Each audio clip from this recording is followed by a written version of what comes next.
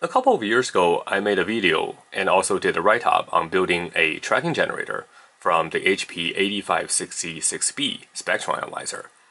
And the method I used there was to use a mixer to mix the first LO output from the spectrum analyzer and subtract the IF from the LO, and use the output of the mixture to drive the device under test and feed the signal into the spectrum analyzer itself. For those who have not seen the video or read my blog post, I will leave a couple of links in the description below, and I'd encourage you to take a look to learn more details. This video is sponsored by JLC PCB, where you can have your PCB designs professionally made.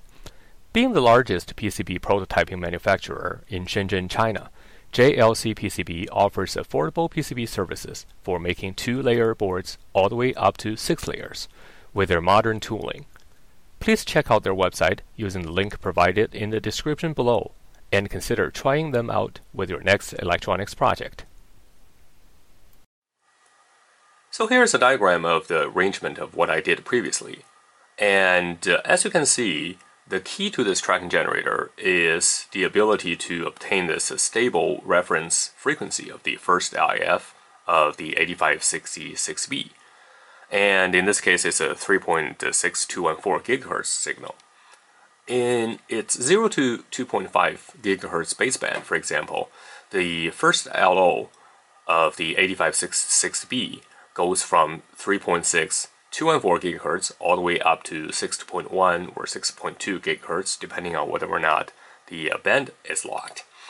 But regardless, if we subtract that 3.6214 GHz signal from the first LO output, we get a 0 to 2.5 GHz tracking signal that is locked to the LO during the sweep. To generate that 3.6214 GHz signal, I used the HP 8642B frequency synthesizer to generate a 1.8107 GHz signal, and then frequency doubled it to the desired IF using a mini circuit ZX90-2-19 frequency multiplier, like the one I have here. Now, and of course, this is not ideal, as a frequency doubler adds in conversion loss, and in this case it's a 10.5 up to 10.5 decibel. But also the frequency loss, the conversion loss rather, is a function of the frequency, which in turn causes unevenness in the frequency response. And it also introduces unnecessary harmonic distortions as well, as you can see in the various graphs here.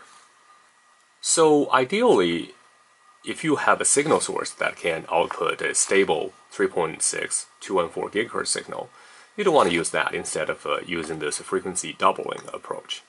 And that's what we're going to take a look today. And now let's take a look at the setup we have here. And the first LO output from the spectrum analyzer goes through this coax signal and comes into this RF isolator. And the reason I have an RF isolator here is to prevent the LO from feeding back into the LO output, which can cause some interference and deaggregate the signal. Now, in my experiment that I did a couple of years ago, and I did do one with and without this isolator, and the results are pretty comparable, but nevertheless, you can see some improvement with the isolator in place. So I leave it here. And after the signal goes through the isolator, it goes into the LO port of this mixture. And when it comes out here, the IF port goes back into the spectrum analyzer. Now, this is where you're going to be connecting your device under test. Right now, this is just configured as a through output, so that we can use that to calibrate when we power it down first. And the RF into the mixer comes from the 8671A microwave synthesizer that I had there, and I did a teardown on that a couple of weeks ago, or maybe a month ago, and you can take a look if you are interested in that. But so that's where we obtain our 3.6214 GHz signal coming in here, and I did put a 3 decibel pad here, so that Again, this is to prevent it from going back, the signal, and also the output is a little bit strong, so I attenuated it a little bit.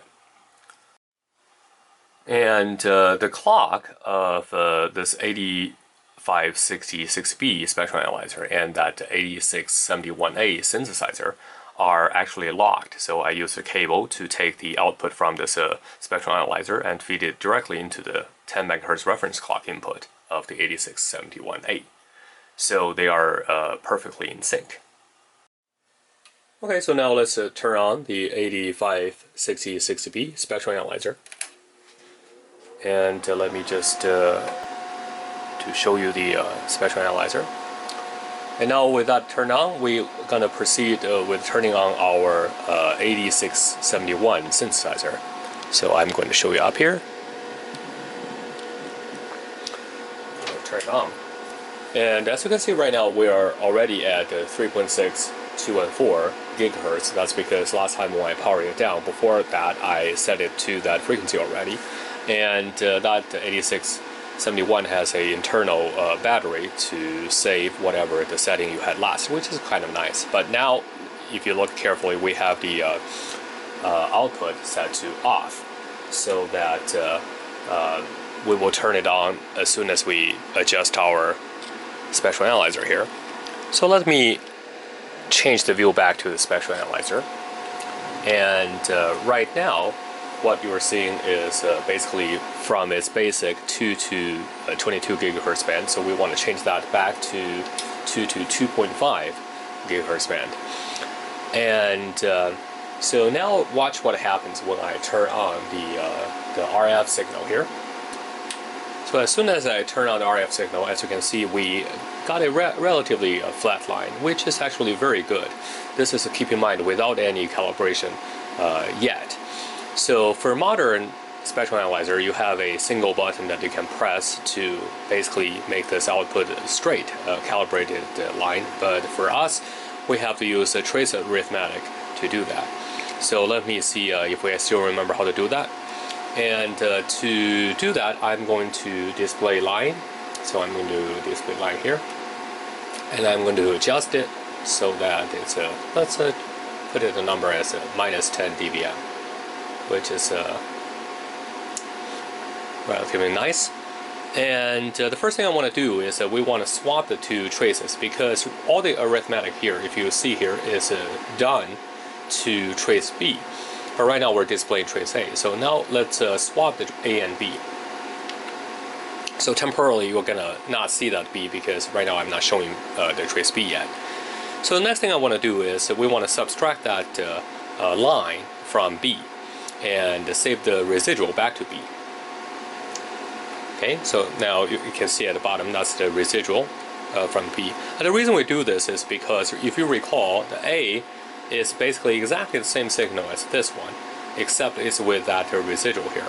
So if we subtract the A from whatever this trace is, then we're going to get a clean flat signal. So let's do that, and we want to do A minus B, and we store it back to A.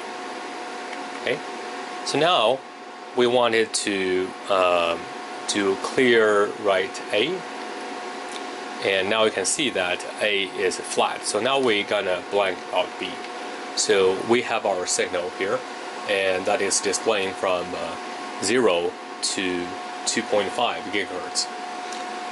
So unfortunately, if we need to switch to different frequency band, we will also need to change that calibration signal, as it will not be flat anymore. So the first thing we want to do is let's take a look at a filter, and this filter is pretty much the same filter as I did experiment with last time. It basically is just a coil in parallel with a 10 picofarad capacitor. And so the resonant frequency is roughly somewhere between 300 and 400 megahertz. So we'll see exactly what the resonant frequency is. And for that, let's take a look here. Let me swap back a little bit. So we wanted to disconnect our through here and put in our device under test, which is this filter. So as soon as we connect it, you will see that now we have a nice notch there. And if we want to measure what that notch is, we can take a look to see. And unfortunately, I'm not sure if you saw this, but all of a sudden we started getting another tone here. That's because the YTO became unlocked.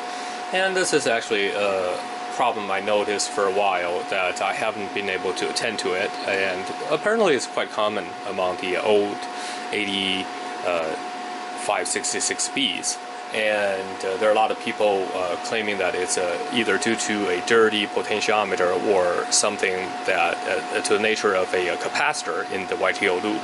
But anyway, when I get a chance, I will have to investigate that. But right now, this is what we've got here. Let's see if we can change the frequency range to see if we can capture that tone.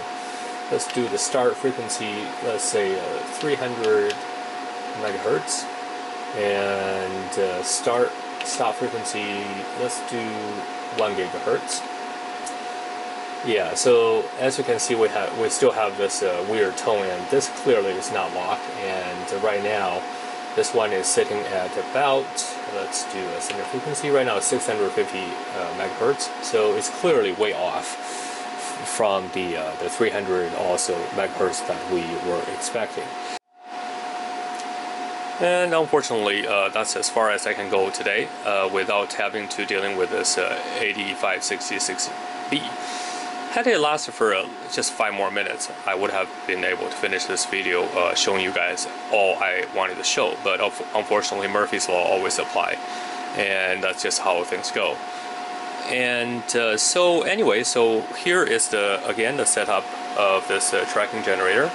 And I will definitely make a video if I get the chance to fix that 8566B.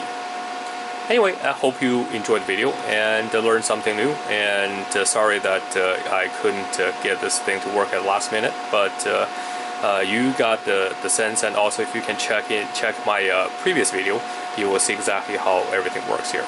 And again, if you like the video, give it a big thumbs up. And try subscribe, and I will catch up with you next time.